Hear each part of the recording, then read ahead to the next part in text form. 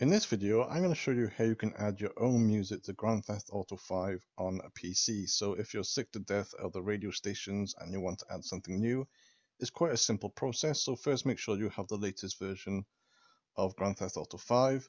And what you need to do is look for your file explorer. Normally this can be found on the bottom taskbar of your PC. If you can't find it here, just type in file explorer into the search box and it should come up. So open up that. Then you're looking for your documents. Click on your documents, and under documents you should see a Rockstar Games folder. Should be in alphabetical order. So click on that, and then click on GTA 5. And then from that menu, click on user music. So you can now drag or copy any music from your PC into this section here. So again, if I open up another file explorer and search for my music.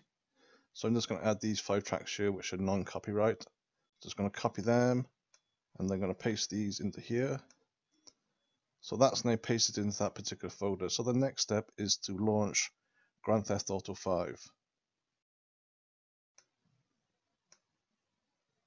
Okay, so once Grand Theft Auto 5 loads up, you want to go into the settings, and then from the settings menu, you want to choose audio on the left-hand side. And then you want to go down to perform full scan for music. That will then scan your PC for the new tracks you've just added. For the self-radio mode, which is the mode you just add, you can choose here whether you want the tracks to be random, in radio mode, or sequential. You can also choose auto scan for new music, so when you add new music it automatically scans. So you can see here that you have the self-radio option here. So if I get into my car,